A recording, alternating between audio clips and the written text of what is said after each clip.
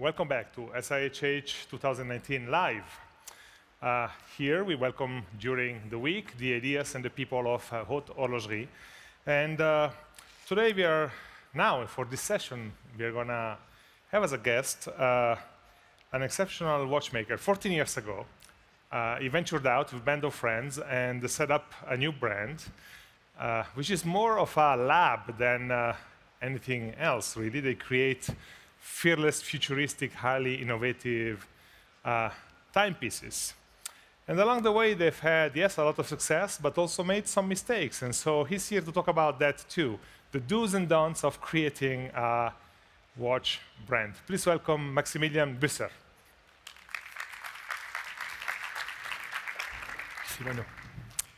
Thank you very much. So when Bruno contacted me a month ago, he said, what would you like to talk about? I said, actually, I'd like to talk about all the mistakes we've made. And we made a ton of mistakes in the last 14 years, so I'm not sure 20 minutes is enough. MB&F is a life decision. It's not a business decision. It's, sorry, I'm losing my mic already from the beginning. It's a decision which came because I love watchmaking. Watchmaking saved my life. I've been creating watches for 27 years. And I lost myself at some point. The young child who was very creative became a marketeer. So in my 14 years of working for beautiful, big brands, I started creating for the public. I started creating products because I thought people would like them. And I lost myself. And one day, after my dad passed away 17 years ago, I realized I don't want to have any regrets in life. I have to create for myself. And I have to create and work only with people who share the same values. That's what would make me proud the last day of my life. So, 2005, in the middle of a beautiful career, I take this crazy step of resigning, and on the 25th of July 2005, I incorporate MB&F, Société Anonyme, and that's a company which is actually just me in my little flat for 2 years without a salary, and I put all my savings. I had a sizable amount of money I'd put aside. I come from a family with no money, so I'd put aside 900,000 Swiss francs. That's a lot of money, but you want to create a beautiful mechanical watch brand, you better have 10 million, and you still have 90% chance of failing. So I put my 700,000 in the company, keep 200,000 to live without a salary for 2.5 years, and a little bit of in case of, and start. So the brand is called MB&F, Maximilian Büsser and Friends. Who are the friends? This was actually the initial team you see behind me I created the piece with. All the incredible artisans, watchmakers, engineers, people who are going to actually allow me to transform my crazy idea into a reality. And what is my reality? I believe watchmaking is art. Everybody says the watchmaking art. But if it's art, why are 99.9% of watches more or less the same? What I wanted to do is deconstruct traditional watchmaking and reconstruct it into a 3D kinetic art piece, which, oh, by the way, gives you time, but that's not the point. And what I wanted to do was unsellable.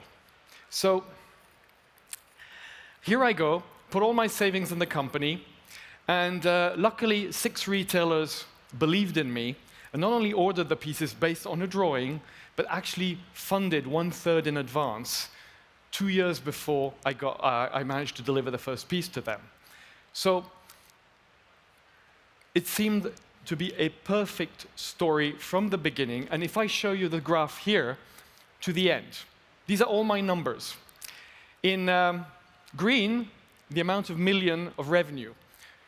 You can see that I created the company in 2005. In 2007, we delivered the first 30 pieces for 2.5 million Swiss francs. In green is the amount of million Swiss francs, the revenue. In 2013, I'm going to take a very bold decision. I'm going to stop the growth of my company. My dream was 15 employees, 15 million francs, and about 300 watches. We hit that in 2013, the year I had my first daughter. And I decided we're not going to grow anymore. And we stayed flat. So more or less, we're at 16.9 million Swiss francs, 218 watches last year. When you look at this, it looks like a walk in the park. We had 4 horrible years. We nearly went bankrupt once, and this is what I'm going to try and tell you now and what I learned from that. 2006, I'm on a cloud. Everything is going great. My main supplier, the company which was actually engineering my first movement, manufacturing all the parts, and going to assemble all the movements, gets sold overnight in the month of May to a brand. That brand had no intention whatsoever of creating movements for third parties. So 2006 was a nightmare. A lot of deceit, a lot of lies, and I was going crazy. And this is the first movement, 365 components. And in 2007, the first week of 2007, the new owner of that company tells me, I'm not going to assemble your movements. I said, sorry? I'm not going to assemble your movements. It's the only time in my whole life that I groveled. I was like, please don't do that.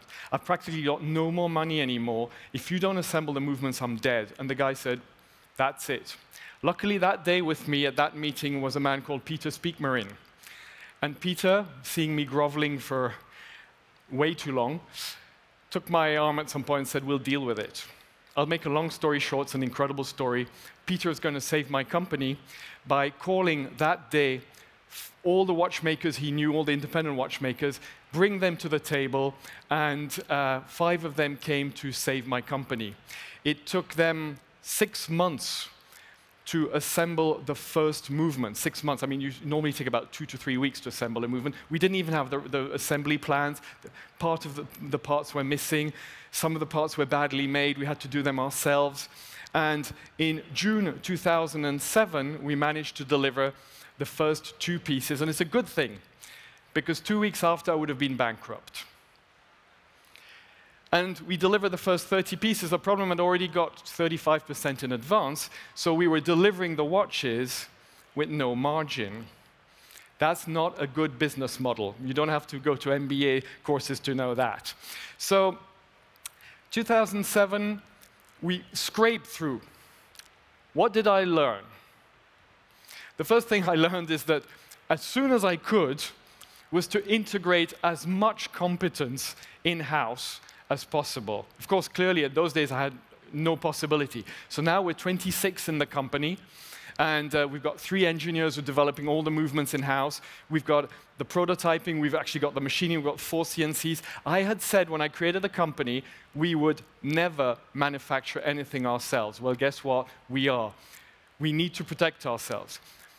What we have also learned is, it seems natural, but we try, even though we craft 218 watches a year, that is nothing, over 6 different calibers, we try to double up all of our suppliers, if it's possible, which is ridiculous. Imagine to do 220 cases. I've got one artisan who does about 120, and the other one does 100 in case of. And now we've started doing the cases in-house also in case of. What did I learn? Karma can be a bitch, but it can be a fantastic ally.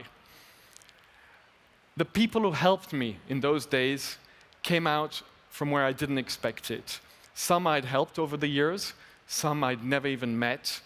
But I think if you treat people respectfully, treat people the way you want to be treated, which I've always done all my life, because that's what my parents have taught me, well, at some point, somebody will come and help you. And that's been the whole story of MB&F the last 14 years. 2008, we start seeing a bit of light at the end of the tunnel. We launch HM2. The retailers love it. They order like crazy. This was another era. Retailers were buying them by tens. That doesn't happen anymore. And something happened on the first week of September 2008. Lehman Brothers goes down. But we in the whole watch industry, what do? We're in complete denial. I remember all these articles, we in the high-end luxury will not be impacted. Well, guess what? Third week of January 2009 is the wake-up call. is SIHH. We are, of course, not in the SIHH. In those days, I had, for the first time, rented a suite in one of the hotels next door. And my production plan was 175 pieces, because the year before I'd done 125. You know how long it takes to craft an MB&F piece? It takes between 12 and 18 months. So by June 2008, I have already put in the production plan everything of 2009. That's before Lehman Brothers goes down. The watches are coming out. All the components are coming out. In Geneva, which was the only fair we were doing in those days, we took 17 pieces on order. A disaster. We ended up the year at 143. What happened? Well, luckily for me, this happened. Our HM3, my first space age piece. Even though nothing was selling, that actually sold. We're talking a few pieces, of course. But more importantly, I was traveling that year 260 days out of 365. I was all the time helping our retailers to present the pieces, meeting press, meeting clients. I was telling the story all the time. I arrived at the end of that year. We'd saved the year, but I was this close to complete burnout. Emotional, physical, I was wiped out. So what did I learn there? Optimism is rarely your ally. We've got a natural tendency of thinking that everything is going to be okay. When Lehman Brothers goes down, we're like, yeah, but we'll be okay. And we keep on doing this in the watch industry. We'll be okay. Well, we're not. We have to look at the hard facts, and you have to trust your guts. You have to listen to the small signals and have a contingency plan. From that, I've become a little bit paranoid, I must admit, but that's saved me and the company many times. 2010, so I'm wiped out. We've come out of 2007, we were nearly bankrupt. 2009, we barely scraped through. And what do? We launch the craziest ever movement we'd ever launched in those days. Now, you have to imagine in 2010, watchmaking was not where it is today. And we create the Thunderbolt. 6 months before we launch that piece, I've got the prototype in my hands, and I'm telling my team, guys, nobody's ever going to buy this. And they look at me in awe, like, wait a minute, what's going to pay our salaries? And I'm like, honestly, I have no idea. What I thought was going to happen happened. I go to Basel, present it to the retailers. They all look at it and go, do you have something else? I'm like, no. See you next year. We took, I think, 12 pieces on order. I needed to amortize this insane investment.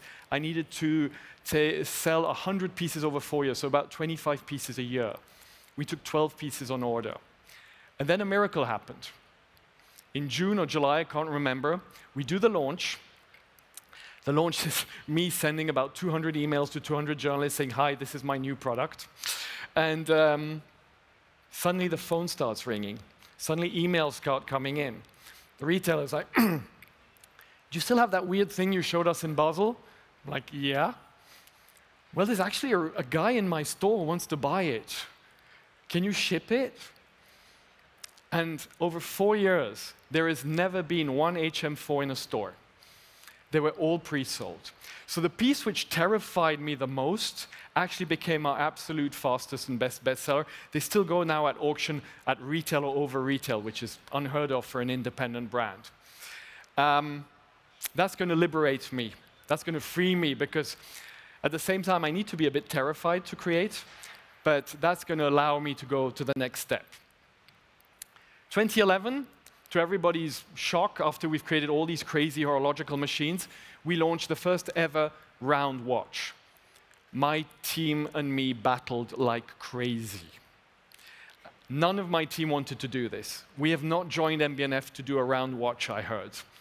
Well, I wanted to do this because it's my tribute to the great master watchmakers of the 18th and 19th century, which have made me love this industry. the first ever flying balance wheel. And because my mother was Indian, I finally created a watch with 2 time zones where I actually can go to India. Anybody who's been to India knows there's a half-an-hour time zone. And when you've got a GMT watch, it just doesn't work. So I finally did that. And we created the first Mad Gallery. For those of you who've been to Geneva, to our little gallery, we created a mechanical and kinetic art gallery. We had no idea what we were doing. When we opened, nobody in the company had ever done retail, me included. Nobody had done a gallery.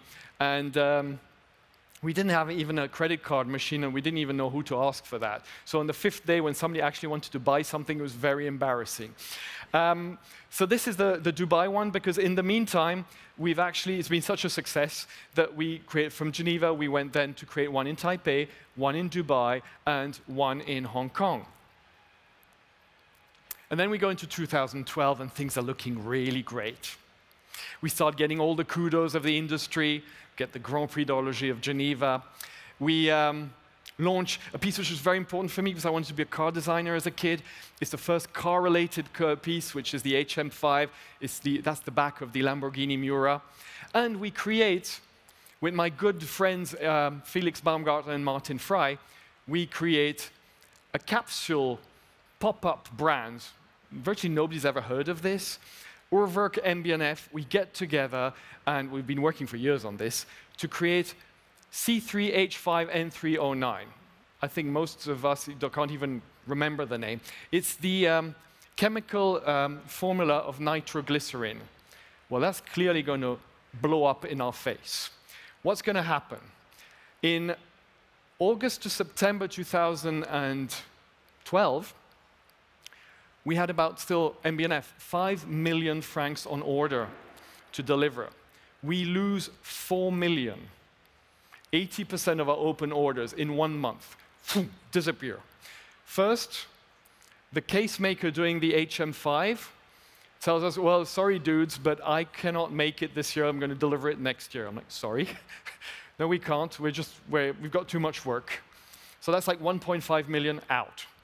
Second, a few of our key retailers start playing games with us, bullying us. Yeah, I'll take the new product you came out with, but you're going to have to take the old stock, which has been here for 2 years, buy it back. You know, if you do that, first of all, cash-wise, you're dead. But more importantly, if you accept that, every time they give you an order, in their mind, it's whatever it is, I'll send it back. So I told all of them to go to hell, and that we were closing them. We lost 1 million francs of orders. And then, Nitro, as we call it, we did an internet launch. There were only 12 pieces that year and the 12 pieces the year after, and it was only going to be sold online. This is 2012, huh? This is not now. And why? Because Urwerk and us had completely different distribution, different margins, and it was anyway only going to be 12 pieces for 2 years. Urwerk was probably doing about 150, I was doing about 200. What was 12 pieces? Well, some of our retailers took it really bad. And actually, not only the retailers, the sales staff. The salespeople who believed in MB&F and helped me build the brand felt betrayed. And they stopped selling MB&F, especially in my most important market, which was Singapore. My biggest retailer, who was selling 50 pieces a year, suddenly, that's about 4 or 5 pieces a month, for 4 months sold 1 watch. The sales staff were teaching me a lesson. I tried to go there and explain, but the management said, no, no, everybody hates you, don't come. And then finally, in September, they allowed me to come and explain. I took everybody out to lunch and dinner and said, guys, do you think I'm trying to betray you? This is a conceptual thing. For 12 watches, because of the margins, because of everything, I'm not trying to sell directly. I'm just trying to do an experiment. It was actually called experiment. And they got over it. I'd lost 80% of my orders 3 months before the end of the year. I've got, in those days, I think about 13 employees. I have no idea how I'm going to pay the salaries. And what do? Instead of firing or laying off half of our people, we actually hire 1 more person. We hire our first sales director. Because up till then, I was the sales director. I'm not very good. I'm actually pretty useless sales director. And so with everything we did, we worked with the supplier to manage to do that famous case, which was late. We worked with the retailers to try and sell more. The retailers are told to go to hell, finally came back and said, okay, I will not send the product back. And we scraped through 2012 and managed to get into the next year. So what did we learn there? And that's very important. I think we always forget that. Perception is too often reality. Because we never meant any ill with Nitro. We never thought we were going to be a competition to our retailers, but they perceived it that way. That's the first thing which is important. And if you want to stay alive in this industry when you're a small player, you have to understand how people perceive you, whatever you think you're doing. Standing your ground gathers respect. When you're in a tough, dire situation, your first reaction is to transgress your values and try and make some money anyway. We never did that. Telling the retailers, we're not interested in the way you're working, telling them we're ready to walk away, which I can tell you my team was looking at me like, what are you doing? Actually turned out to be the best decision ever. From that day onwards, our relationship with our retailers has been pristine. But we had to make the point. Do not let yourself be bullied. 2013, we come out with our Legacy 2 with 2 flying balance wheels. We come out with our first ever co-creation where we design for Rouge the music boxes. And that's when I was telling you, 2013, I decide we're not going to grow anymore. From there on, it's flat. Probably one of the best decisions I've ever taken. And we come into 2014, and we come out with the wildest movement ever since HM4, the HM6, the Space Pirate, with this crazy piece. It's a very big success, amazingly again. We come out with the very first movement we've created in-house, because we'd since then started incorporating engineers in-house, the 101. And we come out with the first clock co-creation with our friends from Lepe. We just launched the 10th co-creation with them this week. And we nearly went bankrupt. What happened?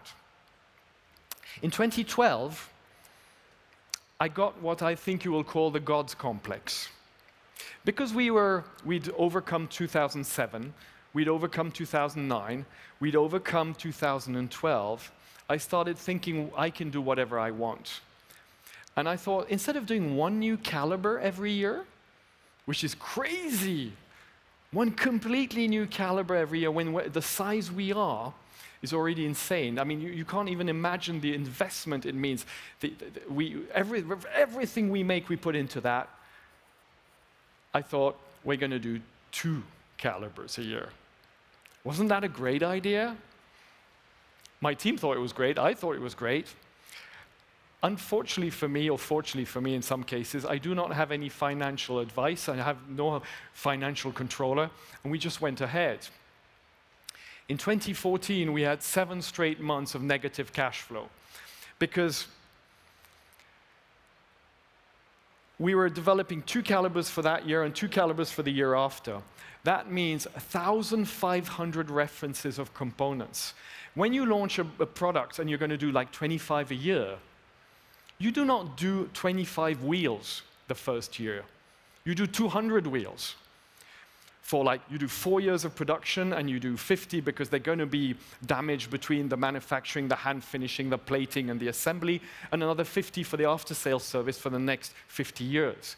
So the cash you need to launch a new caliber makes that you're in negative cash flow severely the first year you launch it.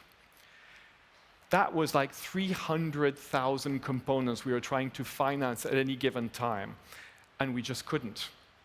Middle of 2014, we thought we were going to die. So we cut everything we could. The only thing we didn't was our team. I assembled a team in August, and I told them, guys, you're the best team I've ever had. you're going to have to help me. We're going to cut everything we can, but you guys stay on board. Because if we manage to get through this, we'll have learned a lot of things. We got through it. I still wonder how. And we got into, in 2015. So, and that's actually the most important lesson. Success is your worst ally. Which is a little bit counterintuitive. I think a few of the people in the industry are starting to feel a few stings these days. When you start being pretty good at what you do, and when you get the success and when you get the money, that's when you lose all bearing to reality. And that was the best lesson we ever learned. So we get into 2015, and it's our 10th anniversary.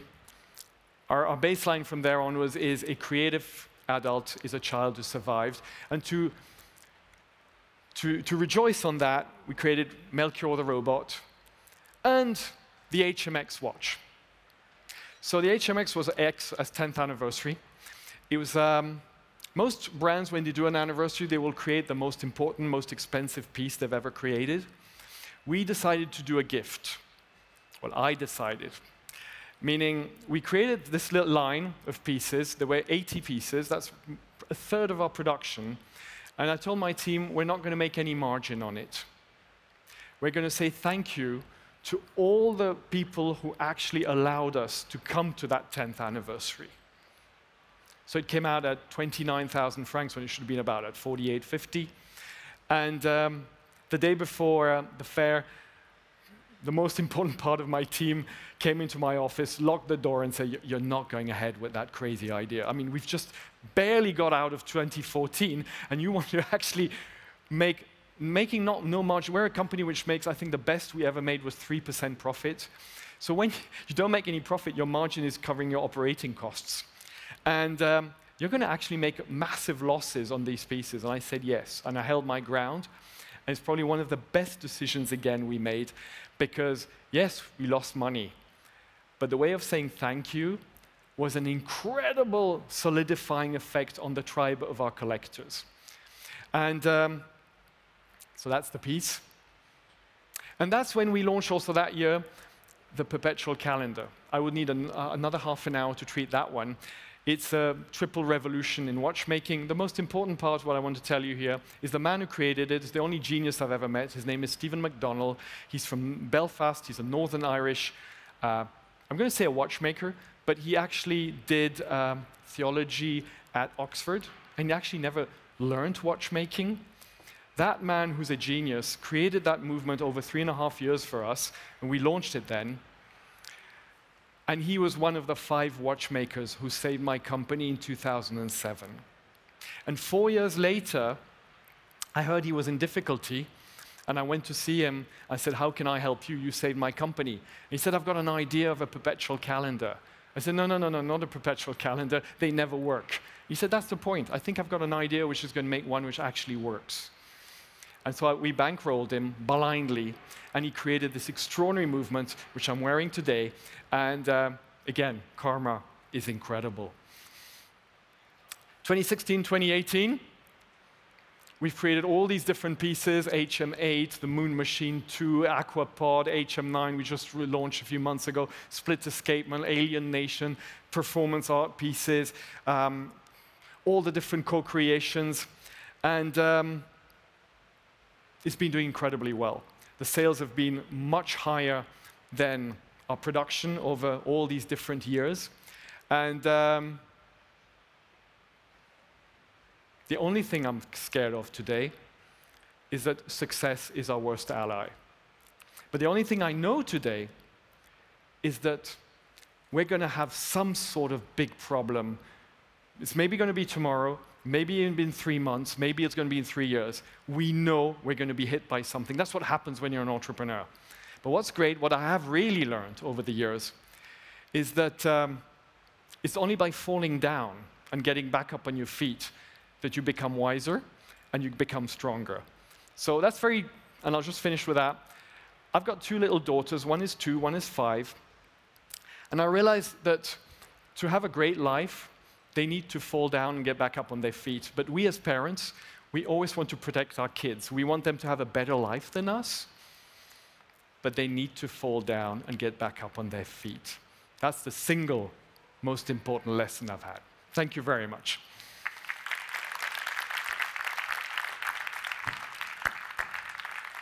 Thank you, Max. Thank you for being so open before all this. I have a couple of questions for you, but let's first see whether anyone here in the auditorium has any question for Max. If you do, just raise your hand, and the microphone is going to come for you. Not the case. OK. Well, tell me first, we're in the third day of SIHH. Yeah. How is the salon going for MB&F so far? Well, and maybe come back into the light. Back into the light. I set up our company always for success. So meaning the secret of happiness is having very low expectations and exceeding them. Okay. So we always come to the fairs, be it SIHH or Basel, with super limited editions where we normally know that we're going to sell much more. Didn't happen before. Before I was always, please buy my watch.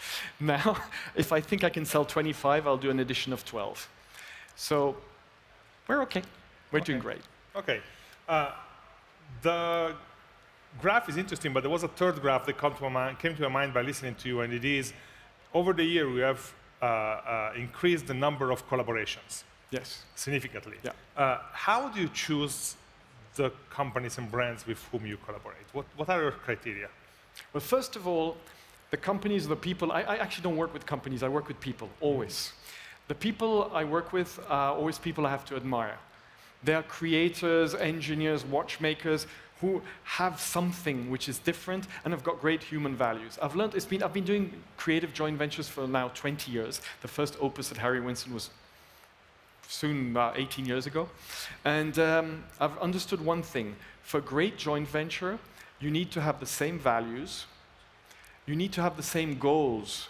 If one of the parties wants to create a great product and the other one just wants to make money, it's never going to happen. And if you understand that, and you're both a little bit crazy and ready not to make money, you create usually a great product. Many other companies have tried this kind of co-branding adventure, have gone with brands that have a power either in image or marketing. You seem to choose mostly partners that are like you into engineering, essentially.